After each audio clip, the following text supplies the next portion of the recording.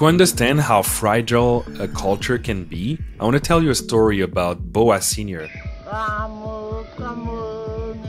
She was the last link to a 65,000-year-old culture in the Andaman Islands. And when she died in 2010, the Bo language died too, becoming extinct. With the rise of climate change and world conflicts, there's many other aspects of culture beyond language that are disappearing every day. I believe that technologies like AI can help us preserve them in different ways than what have been done so far. Meet Manuel Sainsily, a multidisciplinary artist, educator, and Mozilla Rise 25 honoree, who was raised on the Caribbean island of Guadeloupe. Manuel is an advocate for the ethical use of emerging technologies, specifically artificial intelligence, and believes that one of the most powerful use cases for AI is for cultural preservation.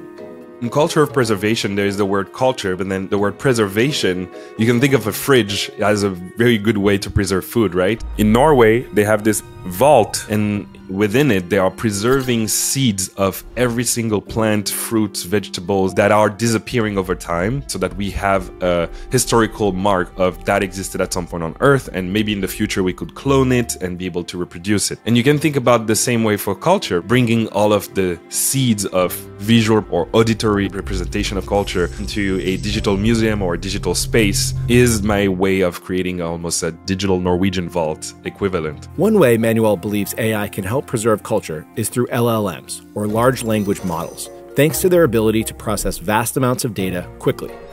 This idea came to him after learning about Microsoft's Elora project, short for Enabling Low-Resource Languages, which focuses on language research. A key finding from Elora's work that deeply resonated with Manuel is that every 2 weeks, a language goes extinct. And that's pretty, a little bit scary to hear about. I had this idea for the TED Talk that I did in 2023 to actually bring Guadeloupean Creole in ChatGPT. Because when I was talking in Creole to ChatGPT, it could understand a little bit, but it would reply in Haitian Creole. Because Haitian Creole and Guadeloupean Creole are very similar. We probably have an overlap of 70 to 80% of words. It's not the same language. So when I spoke with ChatGPT and I realized it was not trained on Guadeloupean Creole, it made me think, wait, how can I do that better? How can I teach ChatGPT the language? I realized that I could create this custom GPT and actually bring PDFs of documents that comes from my family, writings from my parents, poems that I've written with the proper grammar, the proper vocabulary, and almost create this Guadeloupean GPT, as I call it, the Creole GPT, that now still is not perfect, but we're getting there, and it at least is a better representation of Guadeloupean Creole than the regular ChatGPT that everybody uses every day. There are thousands of languages that are spoken by sometimes just a small community, sometimes less than 1,000 people, and in some cases, less than 10. And those languages are the most endangered. So by doing that with my own culture, I'm hoping to inspire other people to think about their own languages and to do the same for theirs. Another way Manuel is using AI to preserve culture is through AI-powered tools like 3D scanning to document physical spaces in his home country of Guadeloupe and beyond. Back in 2020, the iPhone 12 Pro was the first time that an iPhone had a LiDAR scanner. It's basically sending a light beam to calculate the distance between the iPhone and a point. So now you can imagine that by moving your phone around, you can actually almost map perfectly the positioning of an object in space, which is in a way an effective cultural saving. Because for me, when I go back to Guadeloupe, there are areas that don't look the same as a year ago, 2 years ago, 5 years ago, and even less so 30 years ago when I was a kid. As those environments are also changing in topology, the surrounding fauna and flora is also evolving and sadly disappearing.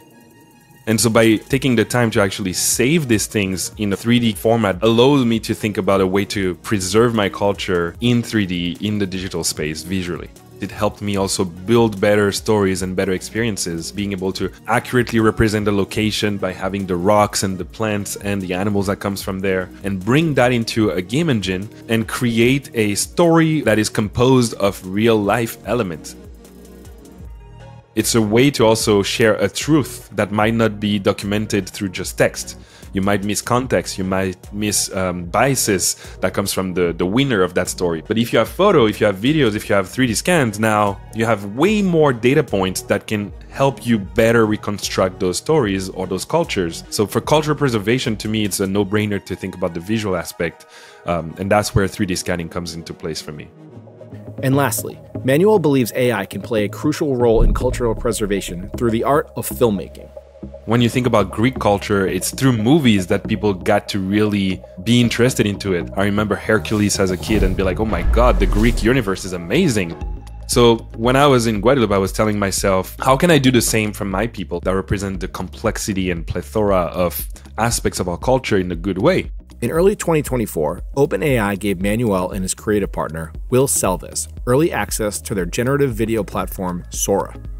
They used this opportunity to create Protopica, a surreal and dreamlike short film exploring the themes of cultural dislocation and the meaning of home. So we wanted to play with the concept of time and space with that story. And so AI was a perfect output because some of those shots could have not been done, through CGI or through 3D, or it would have taken so many resources that we don't have. Everything that you see is actually text-based, but through hundreds of generations to make sure that we curated images that resemble what we are trying to say. People and faces that look similar to the people and faces we would have casted. Using AI was the perfect way for us to kind of tie everything back together by having those surreal visuals, ties with photorealism from vegetation and fauna cues and images that we can use that represent our culture, but that also give anyone a chance to see themselves in that movie. So we really enjoyed that collaboration between us, but also between us and the machine that we can continue to expand on. I have almost this kind of 3D idea in my head, like a mind map, but in 3D with many points connected to each other, of video to video games, to music videos, to images, to text. And I'm just using that as a way to create snapshots in time, with the hope that everybody else can participate to it and finish the tapestry. If I could be invincible or immortal, I will continue to create art forever, but I will still never be able to fully represent everything that it is in my brain. But maybe as a collective, with more people participating to that effort of preserving, expressing themselves, there's so many artists out there that just don't know that they are because they don't allow themselves to express themselves. So AI for me helps everybody to have the power to plant a seed in that digital vault so that we can all preserve cultures together.